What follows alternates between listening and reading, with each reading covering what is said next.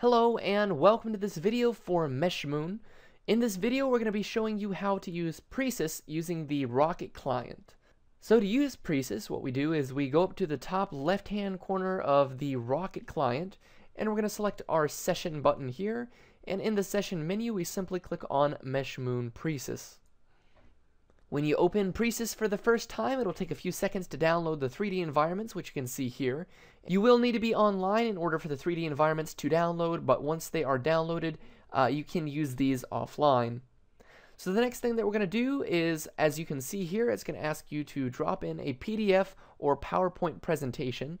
So what we can do is either drag and drop our presentation onto this area here, or we can click on this area here and select the PowerPoint or PDF presentation that we want to use. So I've got a folder here with a PDF that I want to import, so I can simply drag and drop our presentation right here.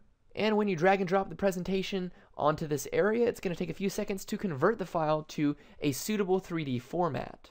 So keep in mind, once this presentation is imported, there are no traces left of this file online, so this way it keeps all of your data and important information safe. Now that the presentation has been imported and converted, the file is usable offline, and so the next thing that I can do is go ahead and select my 3D environment.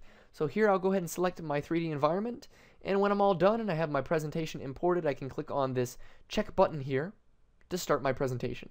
So you'll notice that the presentation has started, and in the bottom right hand corner of my screen I can click on Start, and it's going to take you through your 3D environment here.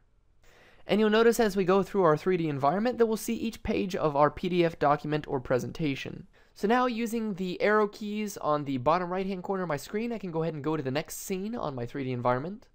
So I can use these keys to navigate through the 3D environment and look at my presentation.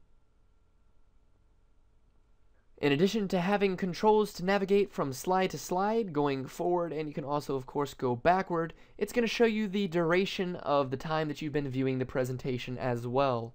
So having this time duration in the bottom right hand corner of the program is very useful, especially if you have a presentation where you already have a predetermined amount of time that you're allotted to do the presentation, so it can help you track your time. Once you get to the final slide, we can click on Next, and it's going to take us to our overview. So basically, once you get to the overview screen, it's just going to pan across your 3D environment. So at this point, if we like, we can go back and view previous slides, or if we're done, we can click the X button in the bottom left-hand corner of our program.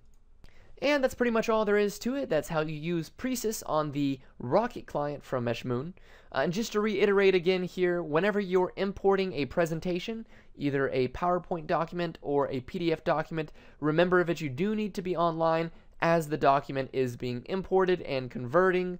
Once the document is converted, you will no longer need to be online, and a copy of that will be saved onto that machine. If you change to a different machine, you will need to re-import the document, and then once it's imported, again it'll be available offline.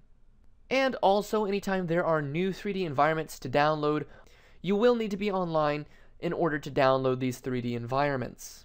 Once all of the 3D environments that you need have been imported into the Rocket client, you'll be able to use them offline, and again, you will not need internet access.